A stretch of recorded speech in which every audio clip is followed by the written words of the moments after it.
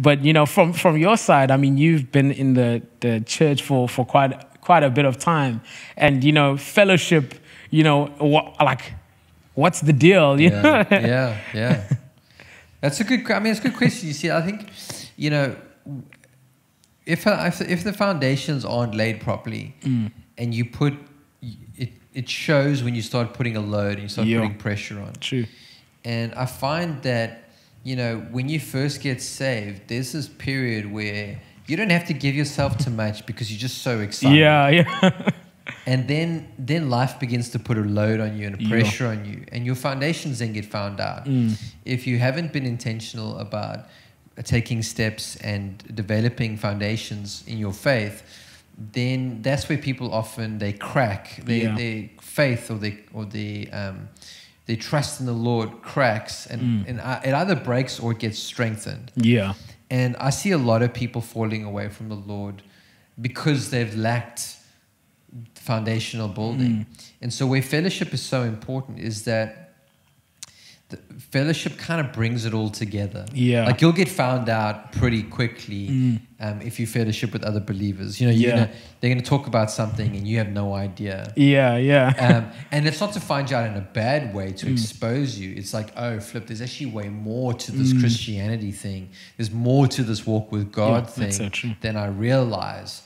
And what's beautiful about fellowship is that you get to see theology worked out in practice. Sure. Because there's one thing to know the scriptures or to read the Bible or to be clever about the Bible. It's a whole nother thing to apply it to your life. Yeah. And people are saying now in this current generation that it's not for a lack of knowledge. People have knowledge. Yeah. People have access to information, but we've lost the ability to apply wisdom.